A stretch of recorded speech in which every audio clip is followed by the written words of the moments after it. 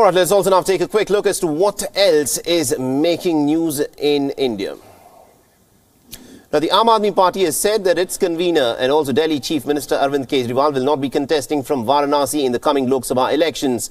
But the party has said that it will field a strong candidate from the seat, and party's Rajya Sabha MP Sanjay Singh has said that AAP will contest on all Lok Sabha seats in Delhi, Punjab, Haryana and Goa.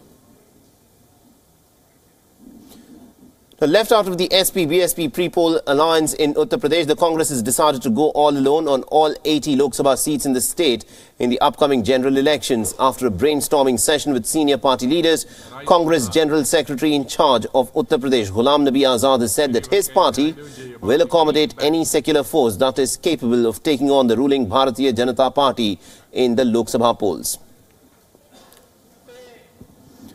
The Prime Minister Narendra Modi has once again derided the opposition efforts to cobble up a grand alliance against the BJP.